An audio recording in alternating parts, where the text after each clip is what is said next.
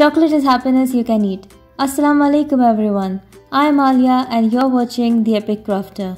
Today we are making simple dry fruit chocolate.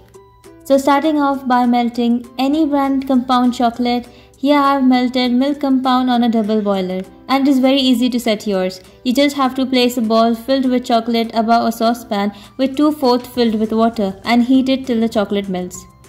Once the chocolate have melted, stir it few times before adding in the dry fruits. I have chopped pistachio, almonds, cashews and walnuts and added few raisins that taste really good together. Now mixing it up a little before pouring it into the silicone mold.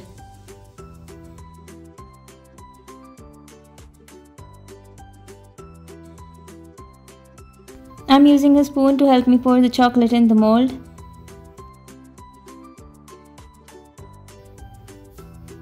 So somewhere I have messed up a lot, but that's okay, we can correct it later. What's more important now is to just pour the chocolate very fast.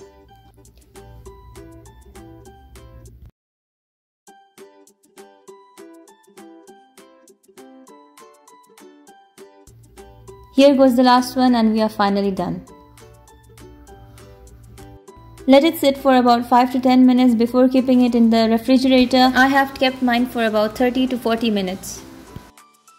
After a long wait, our chocolates are finally ready. We are just demolding them. Anikra is helping me with these. Yes. Now let's have a closer look on how our chocolates have turned out. We have experimented making chocolate in various designs. However, Ikra prefers a star-shaped chocolate.